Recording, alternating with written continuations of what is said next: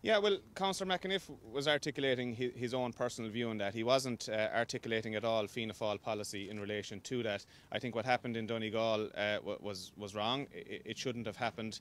And certainly nobody can question the Fianna Fáil record in relation to travellers' issues, to travellers' rights. We've brought forward, when we were in government, a whole raft of legislation around the areas of traveller accommodation and equality and funding for travellers' initiatives. So from that point of view, he was articulating, his own personal position. He wasn't in any way at all articulating Fianna Fáil policy. Well, as I say, he was expressing his own personal opinion, and I can tell you that Micheál Martin will be meeting with travellers' rights organisations. That is a meeting which has been scheduled to happen in any event.